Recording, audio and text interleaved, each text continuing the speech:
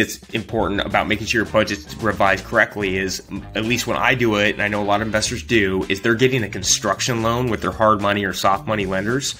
And if your budget's incorrect, it can cause liquidity problems, right? If you're 20% off on your budget and you had that rolled into your loan, that means you're going to have to come up with that additional capital out of pocket, which can mess up your returns down the road. My name is Ashley Kerr, and I'm here with my co-host, Tony Robinson. And welcome to the Real Estate Rookie Podcast, where every week, twice a week, we bring you the stories, the motivation, the inspiration to get you started as a real estate investor or keep you going if you feel like stopping. So, Ash, what is going on today?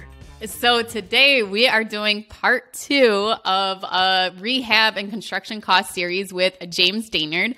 We were just going to have this as one episode, episode 167. So if you guys haven't listened to that, go and listen to that episode released on Wednesday.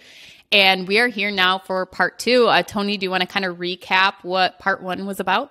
Yeah, so part 1 was one of my favorite episodes we've done so far. We've had some amazing guests, but James really gave like a masterclass on estimating your rehab costs, on building your team, how to find contractors, how to find general contractors, how to vet them, how to put your scope of work together, how to get pricing estimates. So just everything you need to know about the first step of getting your rehab done. So there's actually kind of 3 phases that we're going to talk about.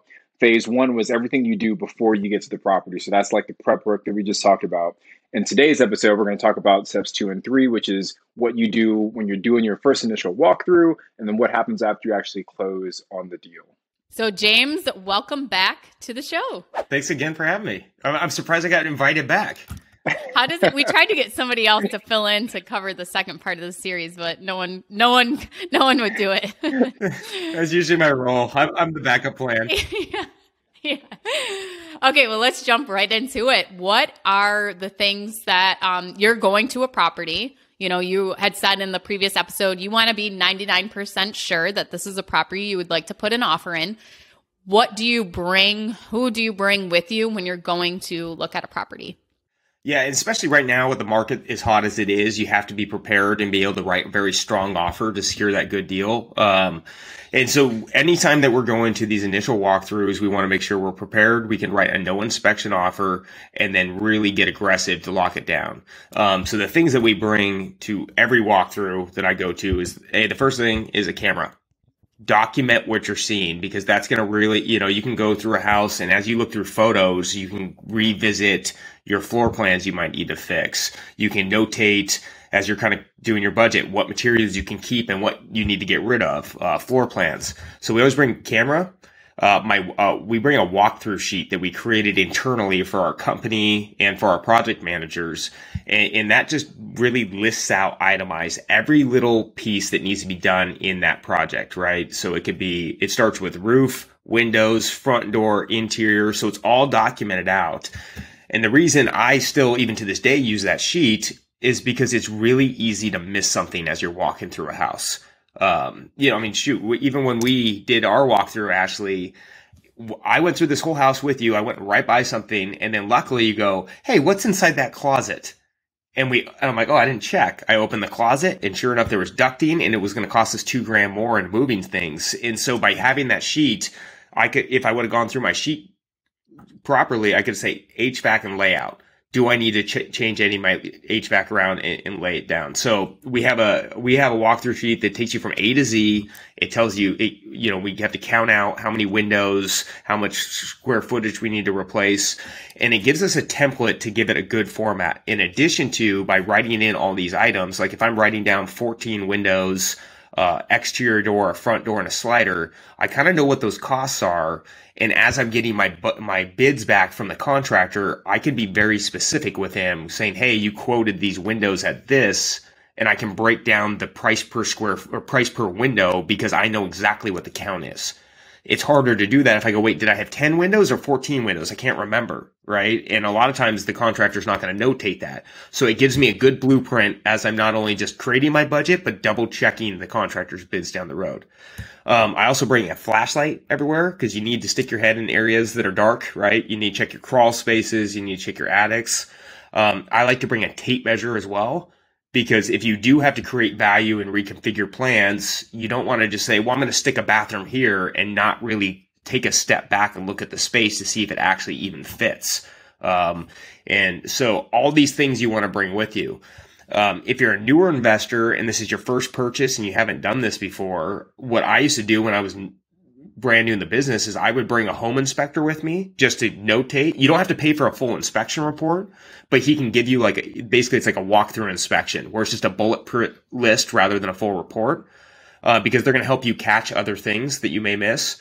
And what I think you should always bring with you is your broker who's going to be selling the house for you down the road so they can give you feedback on what makes it more marketable, and also a general contractor or to come through to get your estimate on the house. Once you've been doing this for a while, or what, I've done this again, we've done it like over 3,000 homes. So we can kind of walk through and notate and know our cost pretty well. So we don't bring a general every time. But when I was my first probably 30 homes I bought, I always brought my general with me to get a quote because he was educating me as I'm doing my walkthrough going, hey, we can't take this wall out or we can take this wall out. And here's why. So be prepared on your walkthroughs because the way the market's ripping, you have to give them a solid no BS offer at that point. So James, I want to dig in a little bit. So you said you have this walkthrough sheet. Is the walkthrough sheet separate from your scope of work, or are those two documents one and the same? And if they are different, like what exactly is that walkthrough sheet? If you can give us more insight. That's a great question. So like our budget sheet, how we've created it, it's on Excel format to where we have to input, we have it broken down, like we talked about in the last episode, by labor and install or labor and material cost. And so we can kind of narrow our budget way down. The walkthrough sheet, because if we were doing our walkthrough with let's say it's an off market deal, private sale, and I'm walking around my laptop trying to fill this whole thing in, it can kind of take a while and it gets a little awkward. Plus your deal finder might not like it because you're in the house too long. So with the purpose of the walkthrough sheet is actually just to take your notes. So then when we get back to the office, I can input it into my budget sheet and kind of refine everything. Also, what I like to do is it gives me a kind of a general, it's basically my bulletproof list or bullet point list with different types of items we need to do. But as I'm trying to make the deal work or invent that return by putting the right plan in play, I have the counts, I have the photos, I have all my details of what I need to do, maybe how old the furnace is, how many, whether the door, how many doors I need to put in. Then I can go to my comps when I'm at my office and use that sheet to reference what the materials are in the comps and then start playing around with that plan.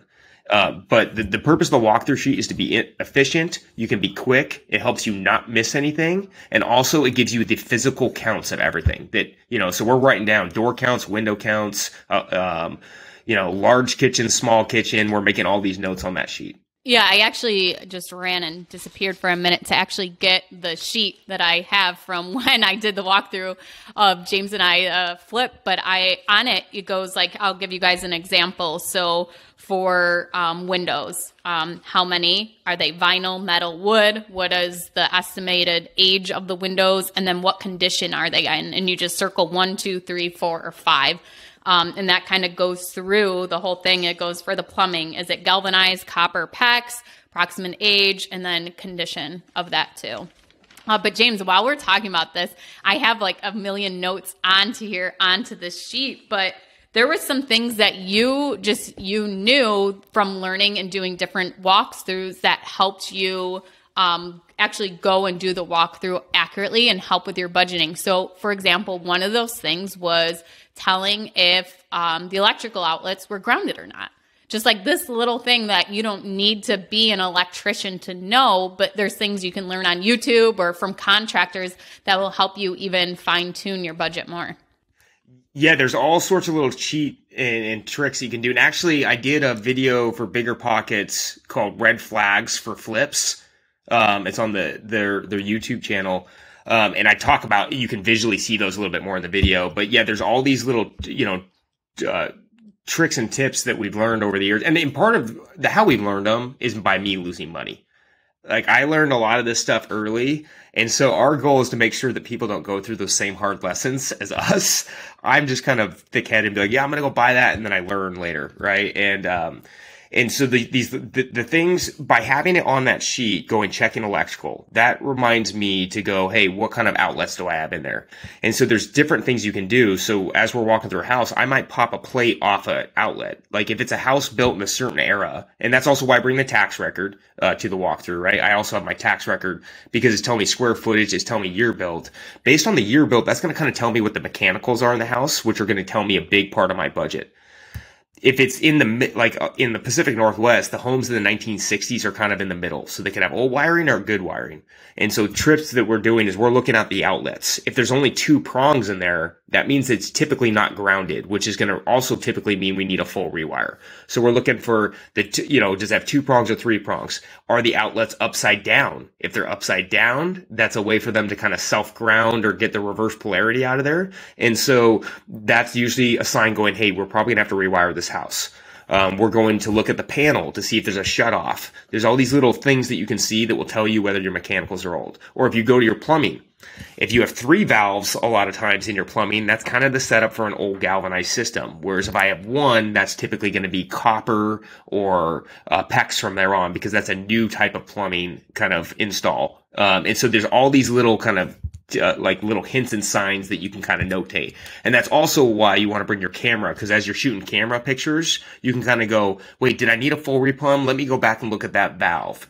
Let me go back and look at where that toilet location is or where that electrical switch is. If I'm walking into a house and typically the outlets are every, or they're, like 8 inches off the ground or all my switches are normal, then usually the wiring is going to be of new code.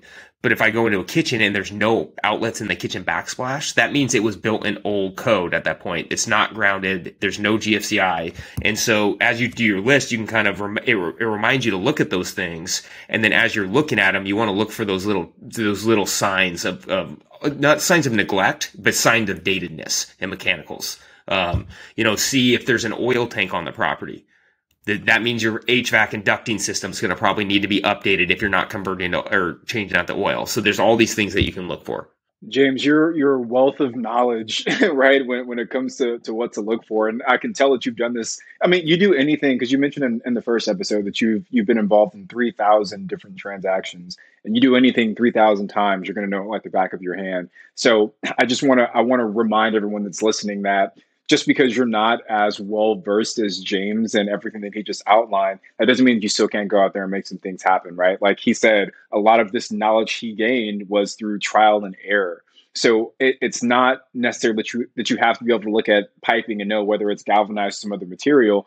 But what James is trying to communicate to the listeners, to all of you, is that there are just certain things to look out for. But don't feel overwhelmed if you don't have the same level of knowledge and information that James has. But I just want to recap just like really quickly, James, some of the things you said to bring with you. So you said a camera, your walkthrough sheet, flashlight, tape measure, and then from a people side, if you can, maybe bring a home inspector, a broker, and then a GC. Just one last question on the GC piece, James. When you said you had a GC come along for your first like 30 flips or so, were you paying that GC for his time, or like what kind of agreements did you guys have for him or her to kind of follow along with you on those first few flips? No, I never paid the general because, that's part of business. If someone asked me, I'd be like, well, are you a home inspector? Because it's, like as a broker, if a client wants to go look at a property and I take them and they don't like it and we leave, I'm not going to bill them for my time. That's just a potential for me to earn a sale at that. Same with the general. You're going to have to estimate because you're trying to get the work. And if some guy asked me for $200 to go walk it, I would look at what's going on in my own business practices. Are I driving people nuts at that point? And maybe I need to fix that. Or B, that guy's going to nickel and dime me over everything. Like, if he wants $200 to do a walkthrough, what's he going to want when he has to move a door an inch because he didn't really calculate it right? And so he's just not the right person that would fit inside my demographic. Like everybody on my team, I want us to all be together with the same like mindset that we're all here to help each other. And the end goal is to get the project done. But I definitely wouldn't pay. I mean, in most of the lessons and just a lot of reasons I know a lot of this stuff, again, is I did a lot of things wrong in my early 20s. I would go out and find the deal first, buy it, and then try to figure it out. And by being very, very inefficient, actually the best thing I ever learned in construction was losing a lot of money on a house. because I was there a lot and I got to see at the very end, I was like, okay, well, that was like a very expensive college for flipping homes. I did everything wrong on that house that I could have possibly done wrong. And I had to create my systems off of that. Like, okay, don't do it this way. Don't do it this way. Don't do it this way. And that's how you learn.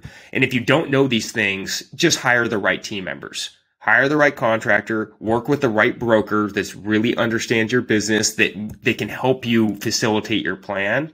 And then that's where you can feel a lot more comfortable at your walkthroughs. James, do you think, going back to the piece about paying a contractor to come out through for a walkthrough, do you think because you are experienced and you have that credibility that you are going there 99% sure you're going to make an offer on this property, that it may be different for a rookie investor who's never purchased a property and is maybe going out and looking at their first few houses, and they don't have that experience? Do you think it's a different scenario then that they should be offering or could be offering to pay a contractor? I don't. If one of my clients asked if they should do that, I would tell them a hard no on that. Again, because I think you're just bringing out, that guy just might be going out there to make $200 for an hour or $300. I think you're talking to the wrong people if they're asking for that. You don't need pull to have someone come out. I mean, honestly, if I put myself in the contractor's shoes and someone called me and says, "Hey, I don't know what I'm doing. Will you come look at this house for me?" I'm going to go, "Okay, I got a good margin construction job I can do at that point." They should want to come out there, right? Like, "Oh, you need a lot of help? That's okay. I can help you." And I mean,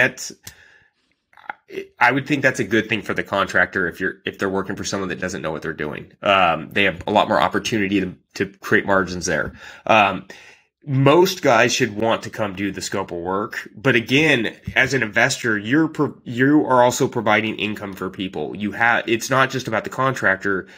If you're working with a broker, and this is why you should always pay your brokers, right? Don't try to get the best deal on your commission.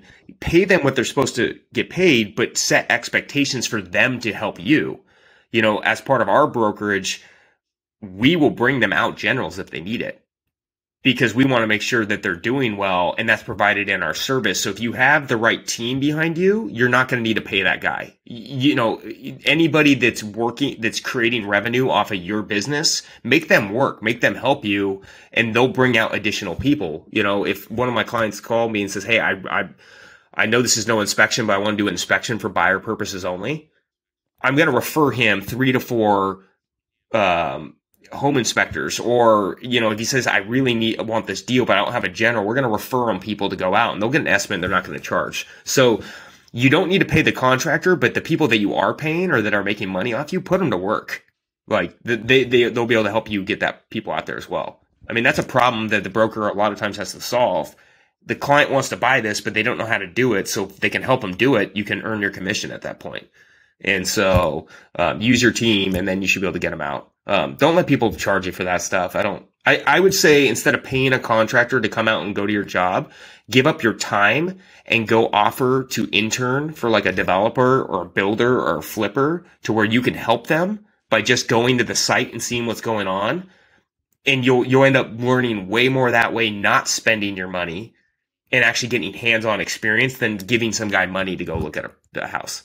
Thank you for sharing your viewpoint on that, because we do talk a lot on here about how if you are a new investor, to, if you can't get a contractor to come out because you're going to look at so many different properties, to offer them some money and incentive. But I think you gave a very valid point that maybe they're not the right contractor if they're not going to come out and look at projects for you for free. Yeah, there's all these signs that you can do as you're working with your team members, right? If a contractor's trying to charge you for that, they won't give you pricing breakdown, probably not your guys. That's a sign. Stay clear from that person. You need to work off facts. If a broker can't tell you where the value add is, probably not the right broker, right? Doesn't mean they're a bad broker, but they're not an investor broker. So as you're interviewing your team, look for these signs to make sure they fit in on your bench. But if it doesn't, move on to the next person. Keep calling, keep checking for those people. So, James, you've given us some amazing information through these first kind of 2 phases. Again, the first phase is what to do when you're initially looking at the property before you get on site. We just talked about what to do when you're actually walking through the property. So the last and kind of final phase here is what happens after, you do your analysis, you walk the property, everything looks good, and now you got it under contract. Now it's yours, right? Now you own this property. So I'm curious what your thoughts are. But Ash, I want to hear your reaction to that piece first. Well, first, I just want to say, James, we're out of time. So we're actually going to bring you back for a third episode. No, I'm just kidding. I'm joking.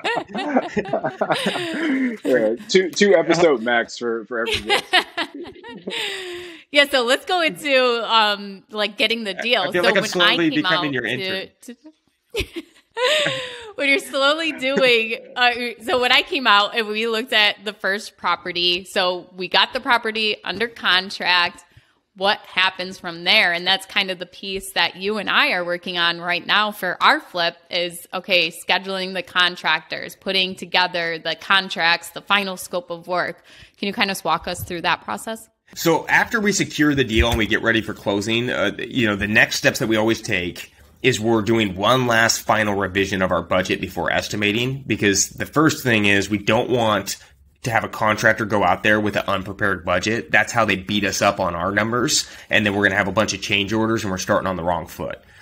The second thing that's important about making sure your budget's revised correctly is, at least when I do it, and I know a lot of investors do, is they're getting a construction loan with their hard money or soft money lenders.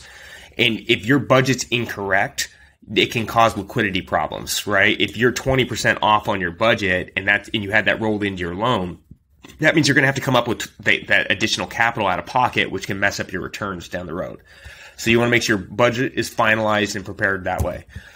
Then from there, we always end up getting at least 2 quotes from generals. So we secured the deal. We have our finalized budget. We have our finalized specs then selected. Because inside of the final budgeting, we're going through the comps, figuring out what kind of allowances we need to put in to get the maximum value. Then we start bringing out contractors to estimate and confirm our budgeting. Before we hire them, and if we get the numbers we like, and before we hire them, we end up checking their license and bond again, because you want to check that every time you hire a general. It's not just the first time. Those things can expire. So before we hire them again, we always make sure their status is active and ready to go. We make sure they have a bond, because if they don't and we don't investigate that, that's going to be our problem with L&I in the city later. And then from there, we then have the contractor sign a construction contract, or the subcontractor as well.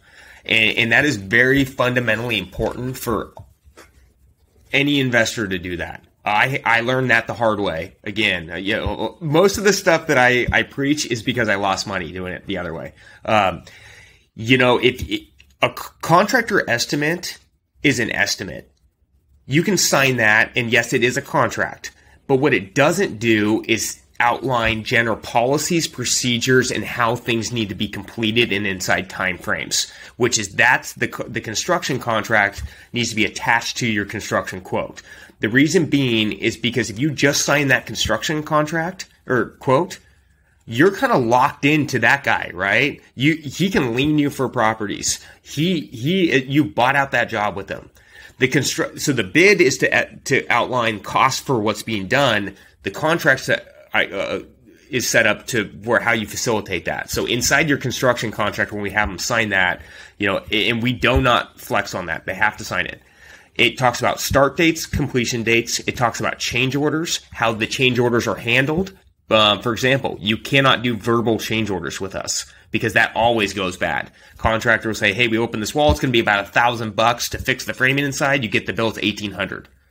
And they're going, well, I said it was about $1,000, and then you get hit for the $1,800. In our construction contract, it says you have to email it with a broken down bid. It has to be signed by us and give it back to them. And so the contract really protects you in your investment against a third party that can kind of mess it up at that point. Also, it tells them how they're going to get paid. So it's not all just to protect you, it also protects them. Like, hey, if you get this done in this time frame, we're going to close you out within 24 hours, and then you'll be paid in full. So it kind of clearly defines everything, and it allows for your project when it's going forward not to get spun out of control. So we estimate it 2 to 3 times. We then review our bid. We identify which items are heavy or not heavy, or that are maybe outside of our budget. We then talk to the contractor, see what items we can pull out for our bundle method. Then we agree to the price. We sign the construction contract from there, and then we give them their deposit. Typically, we're giving a general contractor different payment schedules to where, and it's referenced all in the construction contract too. We're going to give them 10% at first, 25% after demo, and then, 25% from here on. And it kind of lists out their draw schedule from there. And so, and that's really our core process. You buy it, or you contract it, you estimate it, you go through the estimates, you figure out what you're over on, what you're not on. We then plug in our own bundle guys. We have them sign a construction contract, and then we put the plan in play at that point.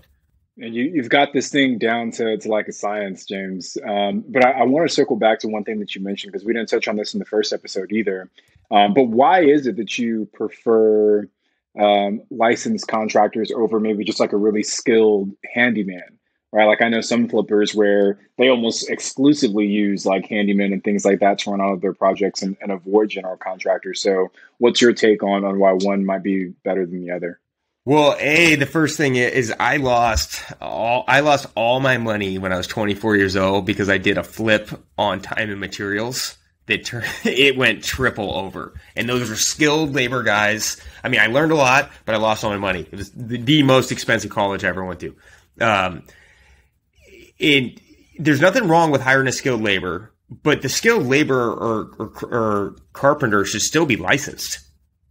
He should still, they need to be licensed and bonded. The reason that I don't hire non-licensed and bonded people is because that's the rules and regulations in our state. And I have had people, when L and I stops by a job site, and if they check their license and they're not licensed, not only is the contractor going to get a fine, but you're going to get a fine as well as the building owner. So you need to check with your local state and kind of regulations at that point to kind of figure out what the process is.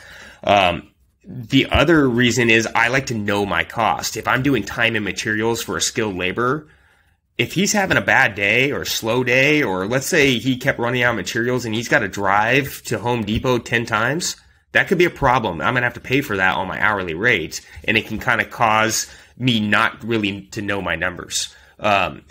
As investors, it's our responsibility to hedge against the investment. And the only way for me to do that is off fixed pricing, saying, hey, you're agreeing to do it for this amount. Then I can put it into my budget and I can kind of move things around.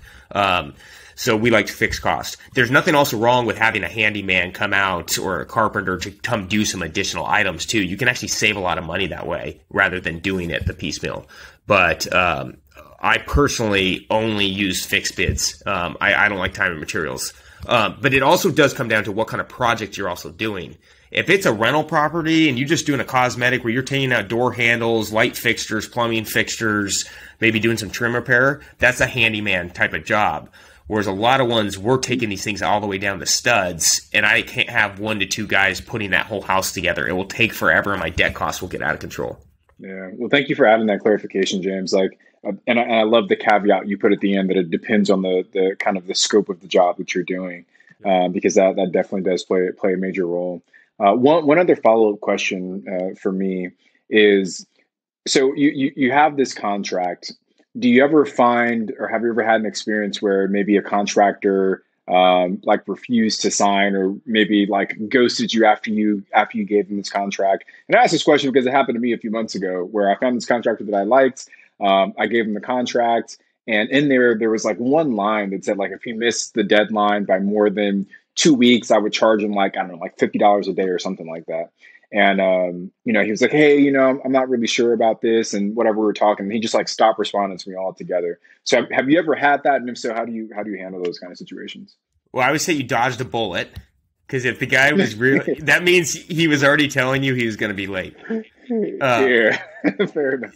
So what I always do is I do have a penalty clause in there. And then we have, hey, that you are going to, and we charge a lot more. It's $150 to $200 a day because our loan balance, it depends on the size of the project and the loan balance. But what we also do is put a bonus in there for them. If they're completed early, they're getting that same credit back. So if I'm saying you have 4 months to do this project, but they, and if you're $200 a day if you're late, but if they get it done early, every day they're done early, they get the $200 bonus too. And so I typically like to set up my daily rate charge is what my per diem loan basis is. because then I'm just getting, it's no extra cost to me. I'm saving on the hard money because it's debt cost. It's going to my contractor, which is great. He's getting a bonus. But at the same time, what's fair is fair. And if I'm going to bonus him early, he needs to kind of chip in for his penalties too. Also in there, we have an addenda or a clause that does state what they're not at fault for. And that's very important. And I explained that paragraph to him. If it's a permit issue, they get no days credited against them. And so we have a bullet point of things that say these will not be counted in the days or delays. If we had to add in a pandemic part too, like if they're out of materials and they provide us with the receipt, but it's back ordered 2 months, that's not their fault. We're not going to penalize them for it. And so you just have to make sure that your contract is written very clearly. And typically, from my experience, contractors don't really read it. So I like to read it back to them saying, hey, this is what this is set up for. And majority of the time, by you offering that bonus, they're so excited that they're not going to care about the delays either. And also too, you guys, if you find a good general contractor and they're doing a good job and they're a little bit late, but they did everything right and they were working their tails off the whole time, don't charge them that late fee. Like, take care of those people. I don't nickel and dime them on those late fees, but where it does come into play is if they're not showing up at all and you have a conflict, that becomes a bill for them. And you're saying, hey, you are 30 days late at $200 a day. That's $6,000. What are we going to do about this? And it's actually a way to kind of separate from the contractor too. So if they're pushing back on that, it's a very reasonable request. Don't bend. Just be logical and figure out what's a common ground to get to an agreement to have that in there. This kind of reminds me of like a rental lease, like going by the lease agreement and what you have in there and sticking to it because you both signed the agreement, and using that so that there isn't any controversy down the road. Like your clause, I love that you have say things that they're not responsible for, those what ifs. If there's a permit issue, you're not going to charge them, so that there's not an issue going forward, things like that. So once the project is complete, do you do a final walkthrough with the contractors? Do you go through and blue tape? What does that kind of look like? Yeah, so after we've scheduled everything out and we go through, we get the project done. There's really the steps that we always take is, and we're really big on this because especially on a flip, the last thing you want to do is spend time working on this project for 3, 4, or 5 months and then rush the end to where there's a bunch of little small detail. Like you've already spent 99.9% of the money, and because you didn't spend that last 1 to 2%, the house isn't that marketable, or it just has a weird feeling to it. And so we spent a lot of time on that last 2 weeks punching out the house and checking for quality items. So what we always do is within 2 weeks of being done, we start blue taping it. We do our first prelim blue tape, where it's just like getting on the bigger things that we're seeing through. Then once it gets to almost the completion date, we have a construction clean done, because, if you're also blue taping when the house is dirty, it's still not quite as good. You're missing things. It feels weird. We have a construction team done, and then we do another blue tape. At the same time, we use an app that's super handy on the Apple Store. It's called Punch List with an S at the end. And makes it very, very easy that we go through and not only blue taping it, because contractors sometimes will just straight take your blue tape off and throw it on the ground. And they're like, well, maybe they won't notice it later. We take a photo, it goes into this report on this app, and then you can write what needs to be done next to it. And then it prints a PDF at the end that we leave on the counter for our contractors saying, hey, here's all the items. Here's a picture of it. This is what needs to be done. Initial it when you're done. And then we have a clean report. We do our walkthrough, go through that report, and make sure everything's been done. At the same time, as that's going on, we always do pre-inspections before we go to sell or lease.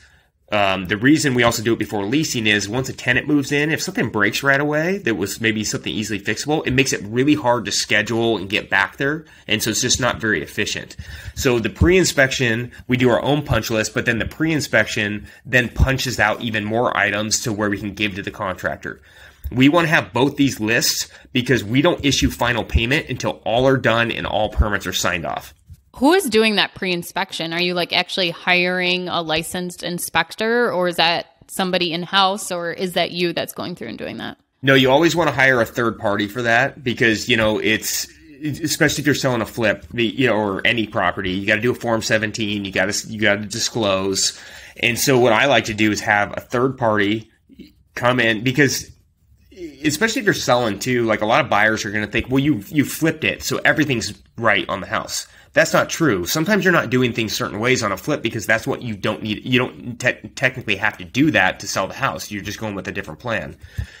Having a third party is going to reduce your liability. It's also going to put a new, fresh pair of eyes on it. And then also you can provide that to your next buyer or tenant. Say, hey, we did have a third party inspect this property. It shows that you as an investor is taking time and care, and that you actually care about your project rather than just kind of winging it. So it does, not only does it give you a really good punch list, it also makes your end buyer or tenant feel better about you as a person too. And holds your contractors accountable. So if there's something that was in the scope of work that, Yes. maybe an outlet isn't working or something, even small like that, you can go back to them and have them fix that before you actually list it. Yeah, that's a great point. And, because contractors' relationships, like any relationship, right? Like if you're dating somebody or you're married to somebody, you could tell that person all day long the same thing. And just because of how long you've been together, you're like, no, you're wrong. You're wrong. And then this random person goes, oh, here's this fact. You're like, look, see, this is right. Right. And so it kind of plays as a mediator between you and your contractor after some time. You can tell them till you're blue in the face and they'll argue with you and do all these things. But then when you have this third party come in, they're like, okay, fine, I'll fix it. So it just kind of, it helps things move forward too. It's like they're kind of like a counselor for the relationship with your contractor as well. Well, or if you're like someone like Tony that doesn't know anything about construction, you don't even know how to check if things are done right or wrong. Seriously. Then you have the inspector come in. Yeah, it looks great. Everything looks fantastic. Yeah. Well, James, is there anything else you wanted to add on to, finalizing the walkthrough with the contractor and just kind of closing up the property with the rehab? No, I think it's just the best thing you can do is, because all these processes are great in theory. And it's intimidating when you're a newer investor and people are telling you all these things. You're like, okay, I'm going to do all these processes, and they're really good steps to implement in. But still not knowing the unknown's the scary part. And really what I wish I would have done, it would have saved me a lot of money.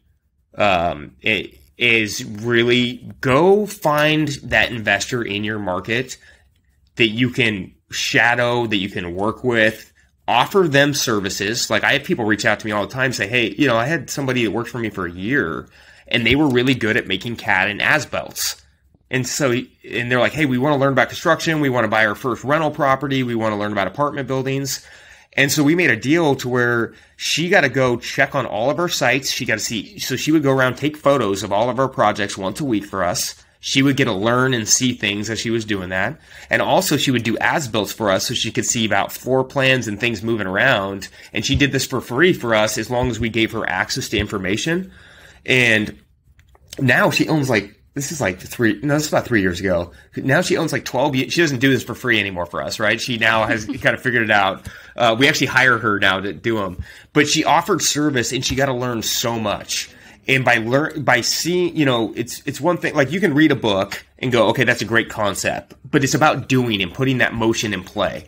And so if you're really new and you really want to learn, I would say shadow an investor, shadow a general contractor, and really learn what they're doing, because the more you understand, the less you're going to get taken advantage of, the more you're going to understand your margins. You're going to also understand how to get things done, or how to, the cost of the cost of implementing the right plan. And like we talked about in that last show, is inventing that margin. When the market's hard and it's not easy to find a deal, you got to put the right plan in there to make a return. And so by knowing these costs, the more you know, the more you can dictate, the more you can control, and the better plan you can put in play. James, I think when I was out there in the fall, you had somebody that had been doing some virtual work for you for free, and they were actually moving to Seattle to come work for you. Yeah, that was for wholesaling.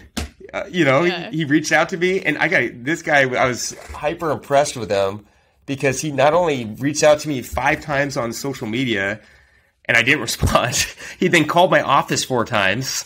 And then he's like, I just want to learn how to wholesale. I just started doing it.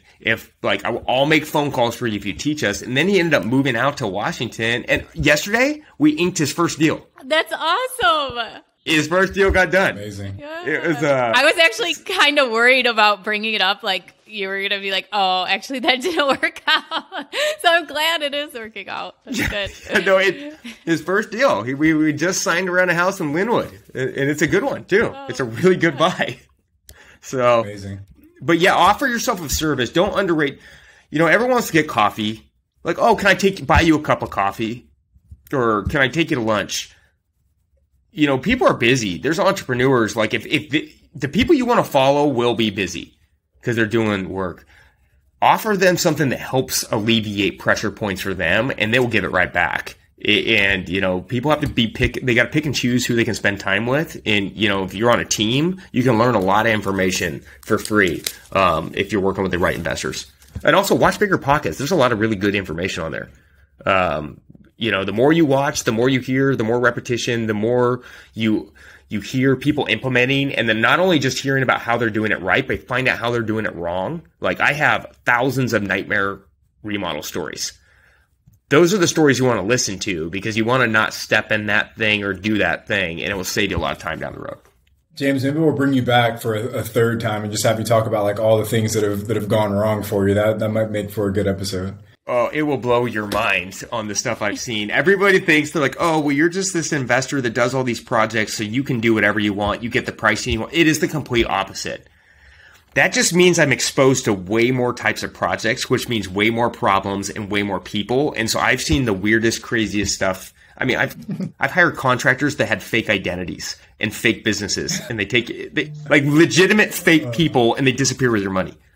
Be careful. And it's a crazy business. Well, James, thanks so much for bringing so much value today, brother. This was honestly like one of my most favorite episodes, partially because you obviously provided a ton of value, but secondarily because I'm trying to learn how to flip more efficiently myself. So I've very selfishly asked a lot of questions that I've been thinking of. But James, if people want to get in touch with you, they want to learn more about you and what's going on, where can they get in touch with you?